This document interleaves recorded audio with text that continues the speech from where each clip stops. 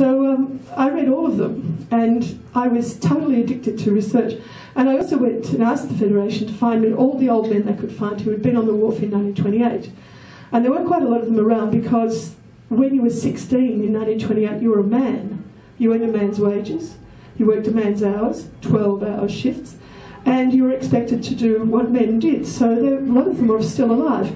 Two very remarkable ones were the best friends, Tom Hills, who was known as Red Tom, and whose brother was a Legislative Assembly member in New South Wales, Conservative, which I thought was very funny. He said, I haven't spoken to him for 35 years. I thought, understandably, really.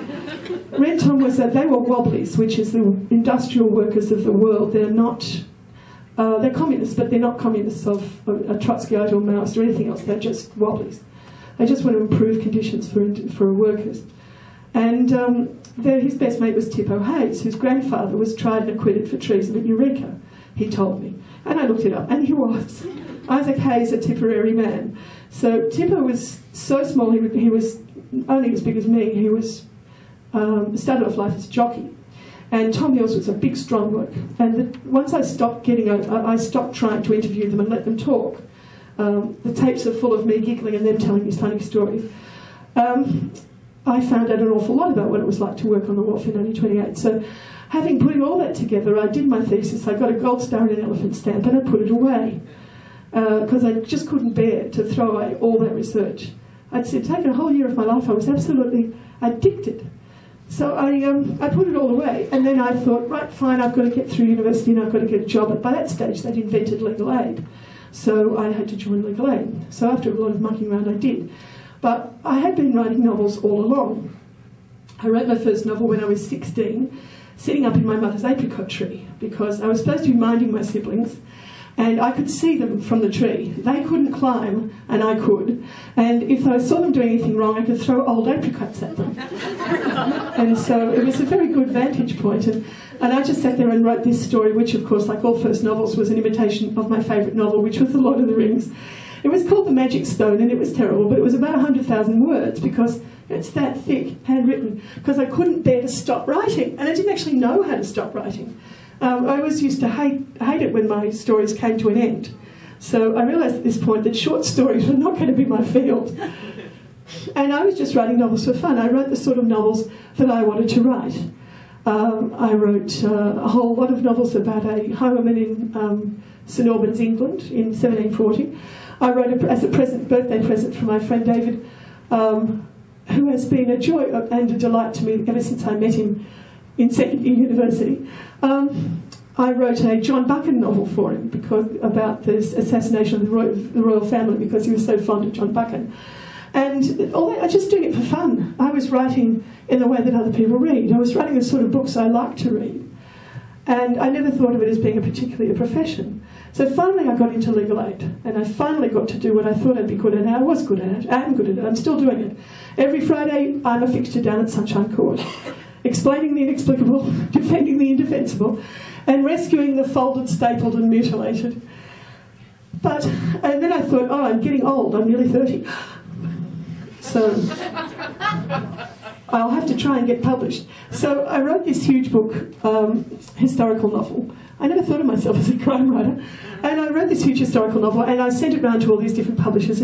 Do not do this at home, boys and girls. If you want to get a novel published, the first thing you want to do is go to the Writers' Centre in the city and buy their little yellow book that's got how to submit a manuscript in 3 easy lessons, and with all the different people and everything in it. So you don't want to do it the way I did it, which was to photocopy a page out of the phone book and just send the book round to different people. And every 3 to 5 months I'd get it back, postman would throw it over the step, it'd hit the front step, and I'd think, oh no. And I'd undo it, and they'd say that there'd be, wine stains or coffee stains on the front page, and the piece of cat fur still on page 87, indicating no one had read it. And I would think, oh dear, and then I'd turn it around and send it off again, because the real difference between published and unpublished is that you don't give up.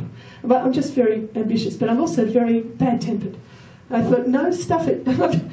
As it says, as I think it is, Cassius says in Julius Caesar, I am now steeped in blood so deep, returning is as tedious as going on. So, might as well keep going. Excuse me. So I put a book into the Vogel Prize. Anybody under 35 should instantly do the same. I didn't win it, which is good because it wasn't a very good book. I'd sort of be embarrassed if it had got published now. But at the time I was sort of, I wasn't expecting anything to happen. So sitting in my office at Legal Aid, and Hilary McPhee, who at that stage ran with Gribble, the Diane Gribble, ran a publishing house called McPhee Gribble in Fitzroy, rang me up and said, come and talk to us about a book.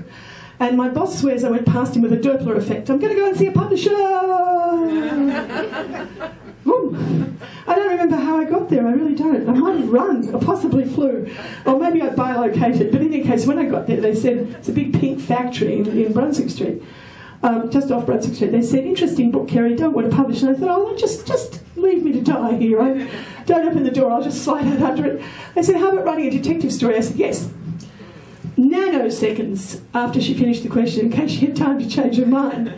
And then I said, well, I have to write a historical one because I, at that stage, was very nervous about writing about the present, thinking I'm going to include clients, so it just didn't seem to work, I once revisited a story every year from my age 14 and I still couldn't do it, so, I just didn't like it. So I said, oh, 28, I know everything about 1928, I didn't, but I thought I did, and I will come up with a detective story. She said, okay, here's a 2-book contract. So I walked out in a haze of absolute delight with a 2-book contract, just about to get on the tram in Brunswick Street, and I had what is known as the oh shit moment, which is, what have I done? I've never written a detective story in my life. I have no idea how to write a detective story. Eek! So I stuffed my contract into my bosom, close to my heart, and got on the tram, and I thought, all right, I'll do it the way I always used to start writing novels, because I'd written about, 12, 15 novels, novel-length things. So I know how I start, which is to start off with a person. So I thought, I need to know what she looks like. And I was thinking of the perfect 1928 figure. She has to be small, because tall girls, if you please, Miss Fisher, and thank you. She has to be small. She has black hair, which curls at the corners. She's slim. She's beautiful. And she's got amazing style. And I thought, all right, so I knew what she looked like. She looks like that. That's what she looks like. Thank you, Miss Fisher. And I thought, right, I need a name. So as the tram is clacking down Brunswick Street, click, clack, click, clack, click, clack, I thought, I'm going to get into trouble for this because nobody writes detective stories. This is 1988. This is considered to be extremely, déclassé. They like writing romances or westerns. Genre fiction, it's not respectable. So I thought, I need a respectable name. What's more, I also need something for which I can do what is known as a preemptive rave. Now, I smoke cigarettes, which is a terrible thing to do, but I do. And I object strongly when people rush up to me in the street when I don't even know, and say, do you know what you're doing to your lungs? And I know fat women, though it's never happened to me, possibly because they know I can spit.